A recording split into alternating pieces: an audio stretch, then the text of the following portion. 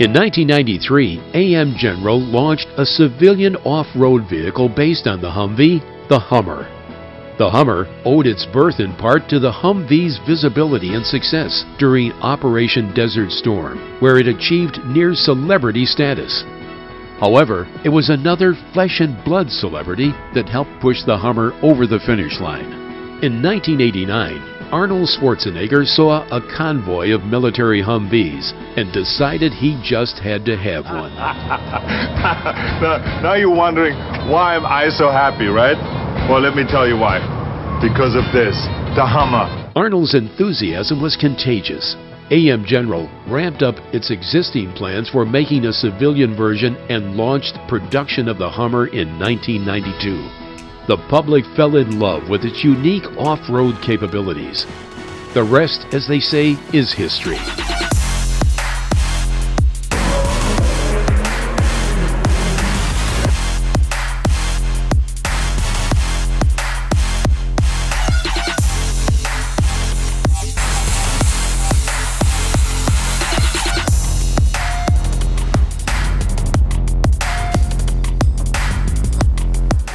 Hey guys, welcome back to another vlog.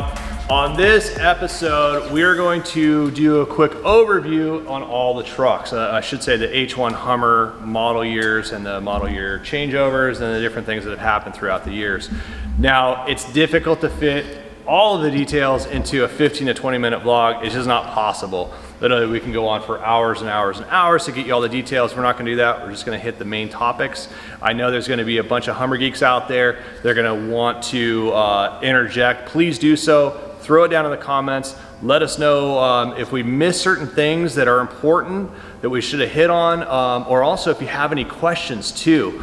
So there are really important topics and changeovers that have happened and upgrades that we probably won't be touching on. So if you have any questions, make sure you let us know and we'll respond back in and hopefully answer some of those questions.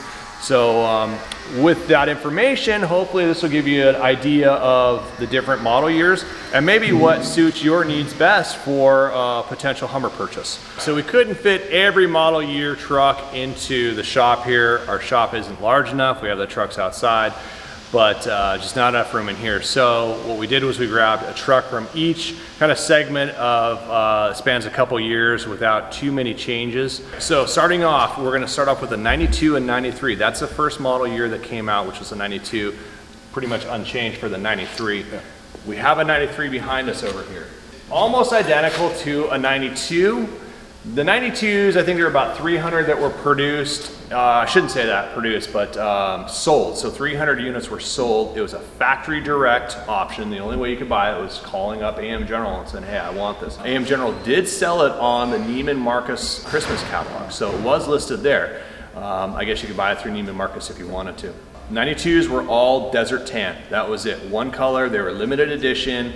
Didn't have electric windows, didn't have electric door locks. I mean, pretty stripped down truck, but still it had central tire inflation system. It had rocker panel protection, undercarriage protection. It had everything that you would want out of an off-road truck, a very aggressive, you know, fully capable off-road truck. 93, kind of the leftovers were all which are kind of leftover from 92, were all painted desert tan. So they used that desert tan and started offering some different colors. Like my old 93 wagon was the woodland green.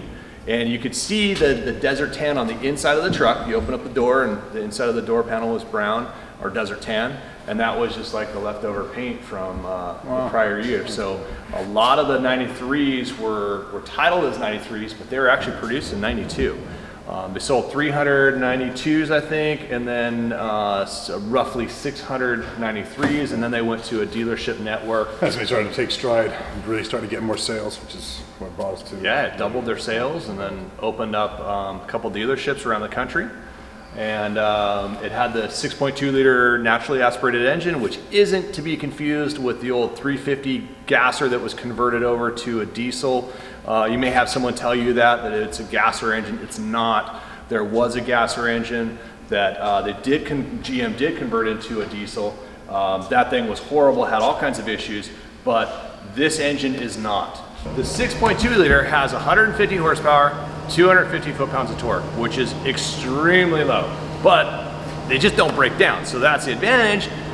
I've never had my 93 with the 6.2 liter diesel in there virtually have any issues at all. Just phenomenal runner. And also in 4Low off-roading, it has a tremendous amount of torque. I mean, it's unstoppable off-road. Yeah.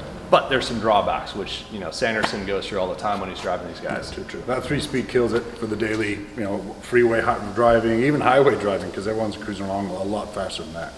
But touching base on what you're saying, the power and how it really is capable, I go out to the desert with my boy, he sits there and says, "Daddy, that hill," and I'm white-knuckled, he's got a big grin on his face. I haven't backed out of anything. It really has adequate amount of power to be able to do whatever you throw at it, just take the freeway driving out of it. Yeah. That 3-speed is difficult. Yeah. Like your 93, with the wagon you had, right? Oh yeah, that thing would only do like 60, 65 miles an hour down the freeway. A couple points on 92, 93s. They don't have electric door locks, electric windows. However, a lot of the trucks have been upgraded over the years to include this. So you may, if you are buying a 92, 93, there's a good chance you have that. There's also a good chance that the air conditioning has been replaced. We'll get into that in a minute. 97.5 AC units were a pivotal point in an upgrade. So a lot of the older trucks have that. So take a look at that as you're looking at buying a truck. Yeah, on that though, the AC, say getting the 97, even then that was kind of a lackluster system. So the AC system we developed before, now we're doing a revamp setup. That obviously improved that dramatically. Well, and then on top of that too, if your 97.5 or newer AC system does fail, you're kind of out of luck because AM General doesn't produce it anymore. Yeah, very true. So yeah, there's a lot of factors there. Ultimately, I guess at the end of the day, it doesn't really matter which model year you get because it's all so highly customizable that anything can be upgraded and customized to your specific needs. But yeah, so that kind of gives you a little background on the 92, 93, and that generation with the 6.2 liter diesel and the 3-speed tranny. Great foundation, phenomenal off-road truck, but it is definitely lacking on the civilized world on the highways. Yeah, So I kind of feel like they were trying to find their place, find their direction with it. Like the CTS system has a manual valve. It's almost like you're turning on your sprinkler system at the house. You know, we've done it before. We're doing it on the copper truck. Change it to the manifold, have that button switch for the activation of the CTIS. Going from the rubber lines to the stainless steel lines. So everything is usable and adaptable to what direction we want to go with the build. And if you haven't seen the CTIS on an older truck versus a newer truck, Jason, go ahead and throw it up here. But what it is there's a little knob down by your knee, the driver's knee, you flip it back and forth. It works perfectly fine. However, when it does fail, it's kind of a bear to get up in there to remove that valve and replace it. It works fine though, there's really nothing wrong with it, but yeah, the push button on the dash is a little bit easier. It's kind of nice.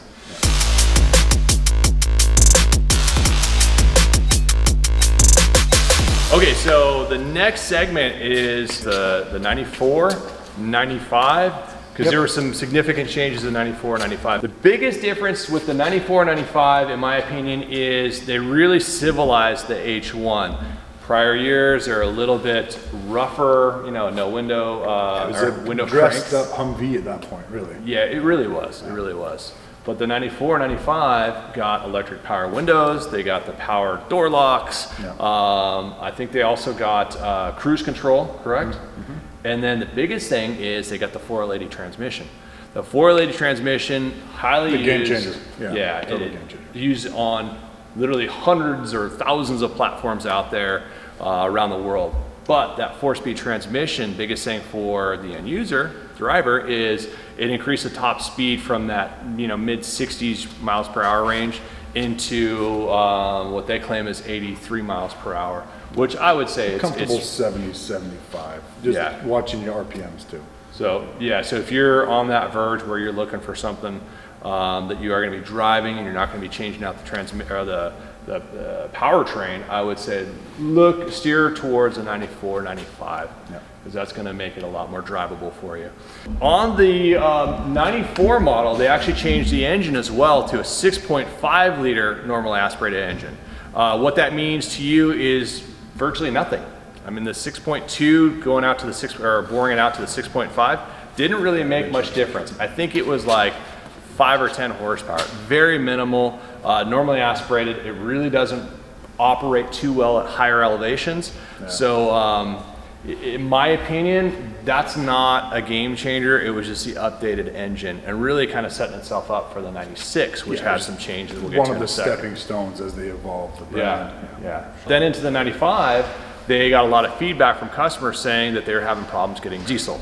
So they came out with a 350 gasser in the truck, which in my opinion is a horrible idea. Does not belong in an H1 Hummer. The horsepower is great. It was actually more than the 6.5 NA, but the torque figures were lower, which as we know, what drives this truck is torque. So gasser was peppy for the first like 10, 15 feet, and then it face. Yeah, exactly. So the torque figures, the torque curve, I should say, on a diesel engine is a lot lower. So it meets, or it reaches max torque output extremely low. Typically, like for a 6.5 turbo diesel, 6.5, it's around 1700 to 1800 RPM or so. Where a gasser, I'm not even sure where that's at, 3500 RPM? Higher end of it. So you really got to wrap the RPMs up to get that torque figure up. That's another disadvantage. And also fuel economy, man. Yeah. These things, the gassers, we're getting like 6 to 7 miles per gallon.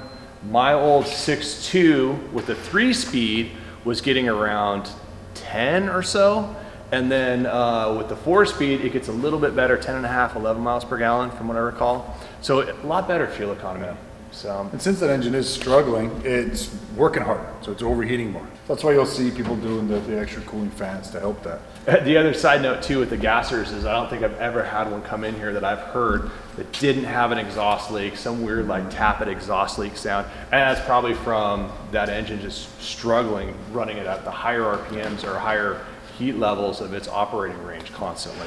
That's a little background on the 94, 95. The interior was very similar to the 92 and 93. Obviously the electric windows and so forth.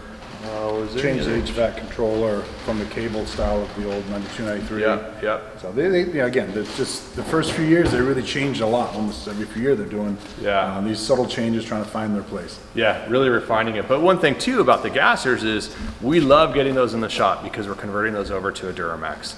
Get rid of that gas engine, get the Duramax engine in there, which is a whole game changer for that platform.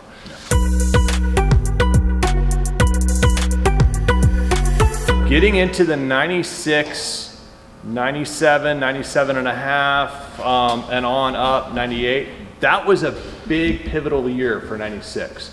So we've got a 1997 over here, very similar to the 96. So let's go over here and take a look at this guy. All right, so we got a 1997 H1 Hummer behind us. Very similar to the 1996s. 96 was a pivotal year for the H1 Hummer because they put the 6.5 turbo diesel engine in there. I know that the 6.5 turbo diesel engine was available prior years, but it was a side mounted turbo. It would not fit in this truck. So in 1996, GM came out with a valley mounted turbo that was used in the van platform, if I recall correctly. Yep. So AM General jumped on board, grabbed that engine, threw it in here with the 480 transmission. Phenomenal power package for the H1 Hummer for its time. Put out 440 foot-pounds of torque, almost 200 horsepower. Yeah, no, it's a good driver. So there's really, now you're talking like a truck that you can jump out in front of traffic. You can drive around, more of an everyday driver, get you to that off-road place, do your off-roading, and then get you home too comfortably. So that was huge. 96 was really that kind of instrumental year where it was, I feel the truck was really refined. They also came out with the auxiliary tank, which is nice. They added 17 gallons in the auxiliary tank. So now you have dual tanks, the main tank, as well as the aux. And I forgot what the figure is, something like 42 gallons or so. We're not gonna geek out too much as far as like all the numbers and details. But that was a really nice upgrade to have that additional range. It really wasn't necessary based on fuel consumption because the truck ran at like 12, almost 13 gallons or miles per gallon. About the same as the 6.5, maybe just a hair better. It's running a little bit more efficient. So it's really nice to have that added range out of the truck, which I really appreciate. So yeah, the 96 was instrumental. They also came out with a new interior on the 96. That 96 interior almost went unchanged. They did some more refinements, changed it here, changed it there, up until 2003. So now you have this newer style interior. Felt more like a cockpit in there, and the whole dash would kind of wrap around you with the center doghouse cover. Then in 97.5 was when Sanderson was talking about that AC upgrade. So that was a big year because it did upgrade the AC system. 97.5 had a few more refinements. So they actually came out and started calling the trucks 97.5s. So if you can get a 97.5, that's great. It's already taken care of the AC system. If you can't, all you can find is 96 or 97. Most likely, it already has the upgraded AC system. So take a look at that. So 96, 97, 97.5 had the upgrades. From 97.5 to 98, virtually unchanged. However, in the 98, they did change the diff ratio. So it actually got a little bit better fuel economy, if you could call it that. RPMs were dropped, and I think they're really looking to drop the sound levels inside the truck. They also came out with some sound insulation, which they were really looking to try to further refine that for the 98 model year. I think that's probably does a decent job of grouping the 96 to 98. Yeah. Virtually all about the same there, with the understanding that 97.5 on up, there were significant changes there. You could argue to separate those two different groups, but we'll group it all together. Yeah. For the California guys, obviously, or states that are mandated the smog and emissions restrictions, our state, California, obviously 97 and older is exempt, so that's kind of a good one to get if you're going to build on it. If you're going to make that buildable platform, do the Duramax as well. It's nice to get out from underneath that umbrella there. Yeah, really good point. And also, if you just don't want to be hassled with getting your truck smogged and having to take it to smog every year that you have to in California, other states are a little bit different, but you get into that 98, then you got to take it in and get it smogged. It's just you know, another hassle. Where 97, like you said, doesn't have any smog regulations, so that's kind of a nice little feature there for sure.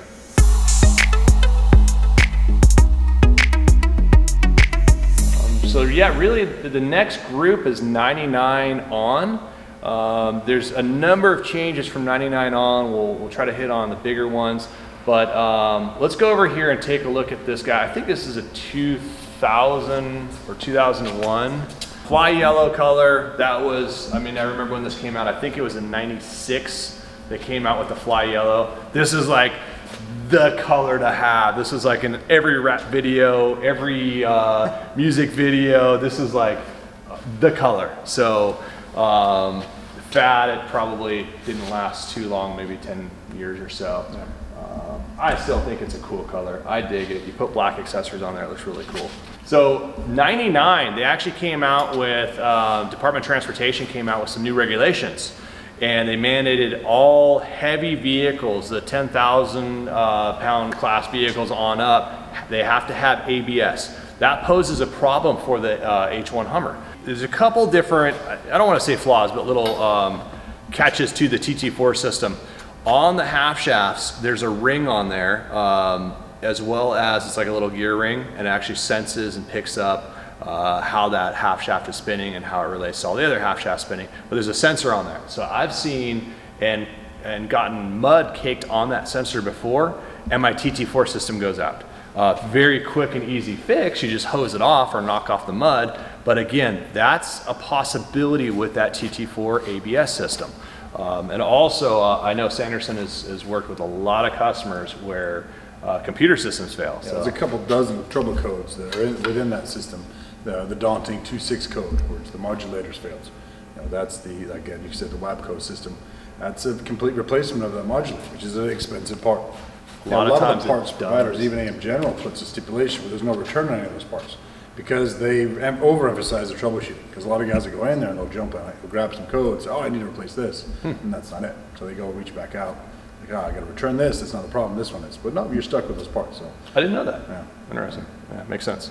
All these trucks are fully upgradable. You can get rid of that system. You can go to like an ARB air locker or the Eaton E-Locker, and really that's the ticket, in my opinion, is the Eaton E-Locker. It's literally a push button locker. You can run it at higher speeds. You can engage it. You have more control. You can engage just the rear. So sand conditions, you want to keep the front end unlocked. You can lock the rear only. gives you a little bit more traction and get that rear end to break loose. You have a little bit more control, and then you can disengage the rear. So you have more flexibility, where BTM, there's no way you can beat BTM in sand. It's just not possible because you need higher speed in sand to operate the truck.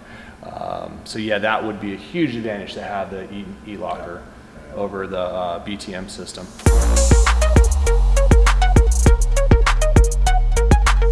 All right, so the last model year is the 2006 Alpha.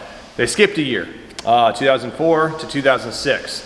Reason for that was some EPA regulations that was coming down the pipe and getting the truck certified, going from that for that model 2005 year. So they actually didn't get it done in time to call it a 2005. So they skipped 2005, released it in 2006. If you look at your VINs, production years are typically like the middle of 2005 is when they started producing them. So you'll see that 2005 truck is called a 2006. The other kind of notable thing about that is the engine on it. So we have a Alpha over here. Let's go over and take a look at it. And very similar to all the other trucks, but the Duramax diesel engine in there. Now that was an LLY engine. It is not a 2006 Duramax engine, it's a 2005 Duramax engine. So that was one of the biggest years for Duramax to switch over the model years. The 2005 was the LLY with a 5-speed transmission. 2006 was a Duramax LBZ with a 6-speed transmission. It's Night-and-day difference. Just gotta inject that. They're completely different animal. That LLY, the LBZ, the 5-speed to the 6-speed, it was a leap in the bounds. Yeah. With that LLY engine, it is a Duramax, phenomenal, but you got a 5-speed transmission, as Sanderson said. It's not the same as a 2006 or with the 6-speed transmission. 2006 has a lot more power, it's a lot stronger, but that 6-speed, that 6-gear ratio really drops it. I think it was like, what, 0.78 or 8 something to 1. So it really dropped that ratio down, and you're running the trucks at like 2,100 RPM or so at 85 miles an hour. I mean, it's huge difference. But also, you drive the Alpha versus 2003, and it is stronger. You can feel it's a lot more robust. It is night and day different, but it's not what you're expecting out of a Duramax. However, when you get into like the LBZ on up, you put that up against an LOY Duramax, and it's a night and day difference. I mean, the LBZ is way faster, much more significant horsepower, torque, drivability out of the truck. It really is the latest and greatest technology out there. Where the LLY, unfortunately, you got stuck in that weird 2005 model year engine as well as body. They didn't get the LBZ into it. If they had gotten the LBZ into it, it would have been amazing, but it's not.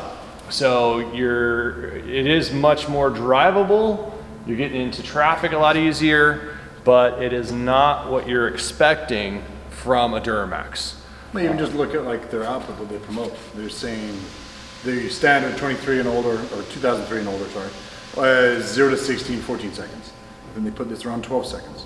So it dropped it a couple clicks, but nothing like what we're doing on our LBZ LM conversions, over 7 seconds. Yeah. On a fully weighted 9,000 pound vehicle, we're still getting that 7-8 seconds 0 to 60, which I'm not trying to hot dog these things or race them, but merging on the freeway, getting in any just overall use, you're now up to what a standard vehicle would be. Yeah, nice. And it is a common rail engine, so it is a lot quieter. It is significantly different from a 6.5 turbo diesel. Yeah. But like Sanderson mentioned, the numbers just aren't there, and that's because you got that older LOY engine.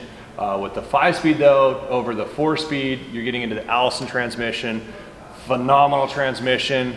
The 5-speed Allison is virtually identical to the 6-speed Allison. They're based on the Allison 1000 platform, different valve body in there, different tuning on it. So you could, in theory, and actually we did it on this truck. Yeah, this one has it. We took the 5-speed Allison transmission and converted it into a 6-speed Allison transmission, literally by dropping the valve body, putting on the new valve body out of a 2000, or the LBZ 6-speed tranny, and then also a full transmission computer changeover on that.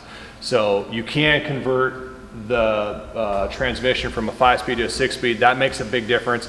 but the LOY engine still isn't up to the same specs as the LBZ. The internals aren't as strong.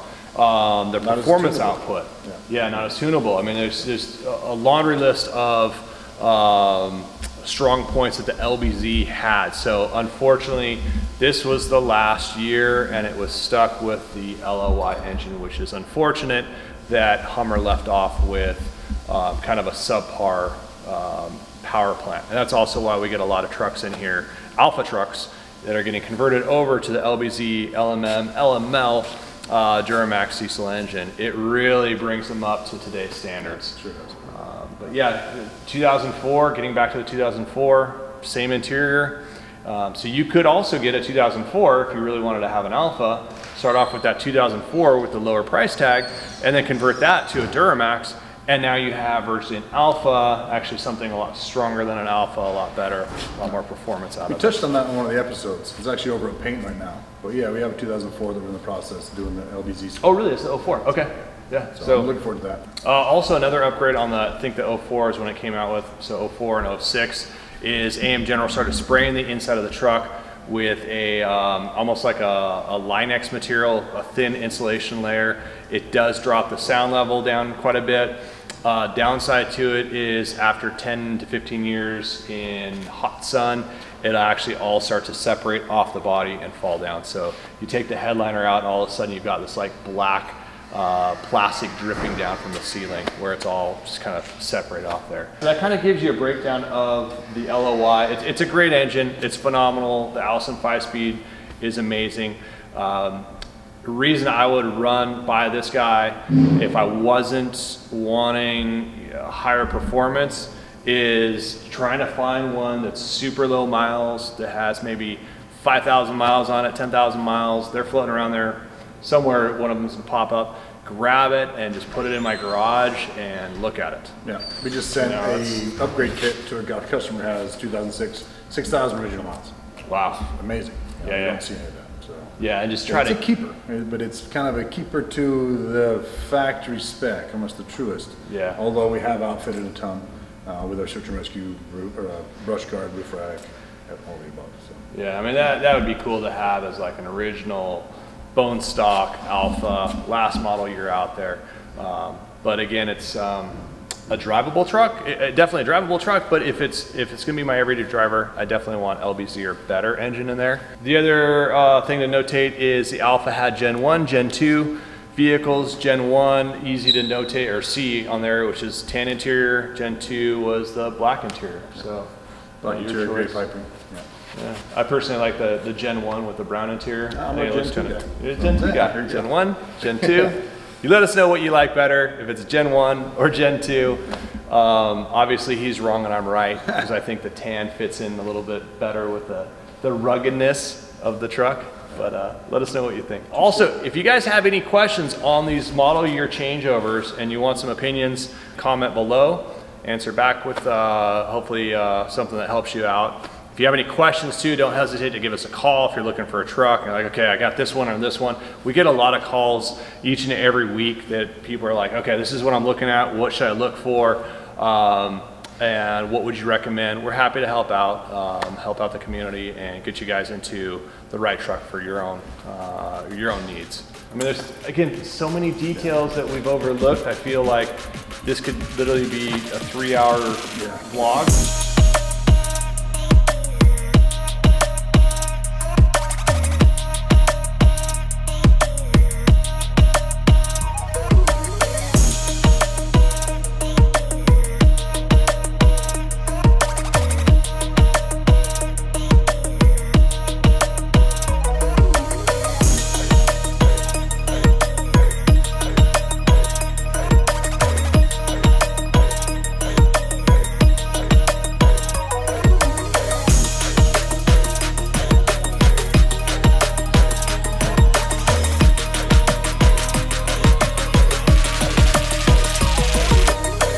Thanks for watching, guys.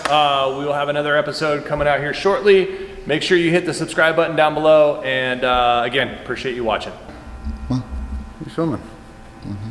Is that low? No. I just don't know what to do with my arms right here.